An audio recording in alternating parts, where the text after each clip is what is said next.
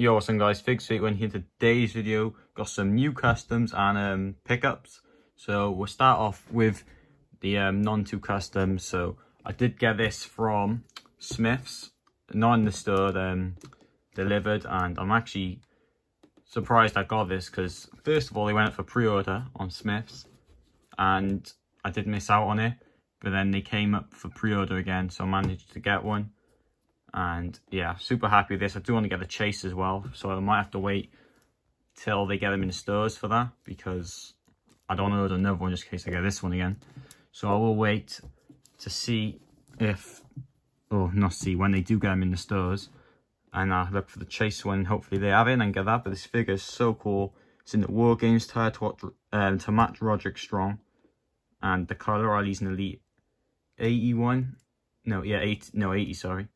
And yeah, I just wish we had the Adam Cole in this tire, which we had the chance, but no. The other one won the vote apparently, so that's a bit annoying, but anyway, still really cool figure.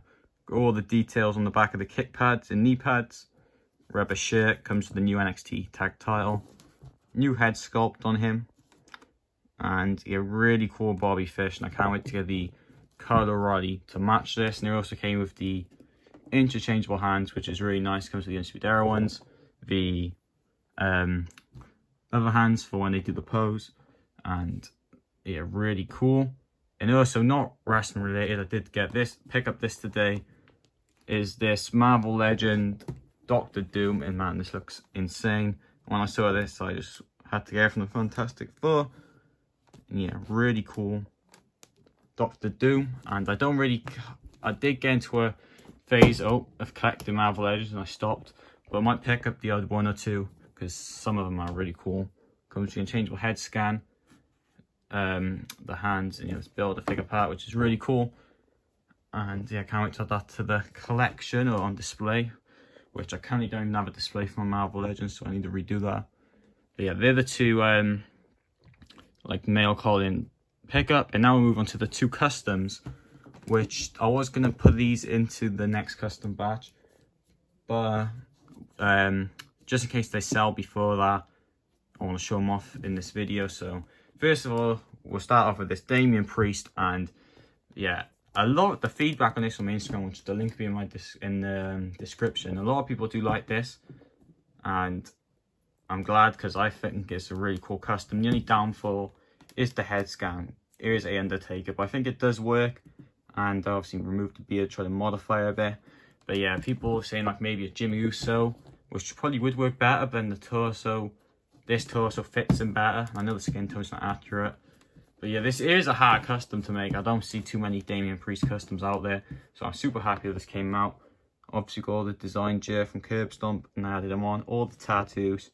And a really cool Damian Priest. The parts for this I used was Undertaker head scan, I can't remember what series, or Elite Wade Barrett style torso, then Luke Gallows legs. Yeah, super cool how this came out. And here we got Damian Priest, the current North American champion. And next we got Leo Rush, who's currently not in WWE, which is a shame because he would have fit in really good to the Hurt Business. Let me know in the comments down below what you think, because I think you would have. So him and Lashley were good together as a team. So yeah, here's this Leo Rush in man. This one's actually sold, so yeah, but it's a really cool Leo Rush. Got the head cast from BEW and Mad Reaper on Instagram, on their website, and a figure giant as well, like so Mad Reaper's website, and BEW made this head, and I painted it up. Super happy it came out. And then obviously we've got all the designs going on. Leo Rush on the knee pads, the back, all the tattoos, again from Curb Stomp and parts. This was a Kalisto. This had some knee pads and obviously modified it a lot. Obviously I took off the things on the sides, sculpted them on, added decals, so a lot of work went into this. Definitely worth the outcome. And yeah, if we can get a closer shot, we got, look at all these tattoos. This is my second time making a Leo Rush, but the first one I made was a commission, and it didn't have, they had this head, but it was one painted by BW, but I didn't have that to post a picture of, but that was on my Instagram as well. Got Rush on the back of the kick pads. I tried to add the fade as well, which I think came out pretty cool. If I go to focus, by there. It's a really cool Leo Rush custom in Damian Priest, and I thought I'd just quickly put these in this quick video as well, because I wasn't sure I was gonna do a video on the bobby fish, because you've probably seen so many reviews, but I thought I'd do a quick video and I can have these customs in this Dr. Doom pickup. Oh, and he fell. And yeah, I thought I'd just put them in this video. But I also want to say too, the next couple of days coming, we should have some pretty big unboxings. So make sure you're subscribed if you're not already, because we got some really cool things coming. And yeah, guys, also we're close to 1,000 subscribers, as I said previous videos. And yeah, so please make sure you subscribe if you haven't already. And yeah, guys, that's been today's quite a little video on some customs and new things we got. And yeah, like the video if you're already. Let me know in the comments down below which one you think's better out of these two, Damian Priest or Leo Rush, and how they turn out. I think they came out pretty cool. And definitely get this bobby fish if you haven't already, and this Marvel Legends if you're into that. And yeah, all that in the comments down below. Thanks for watching, and I'll see you in the next one.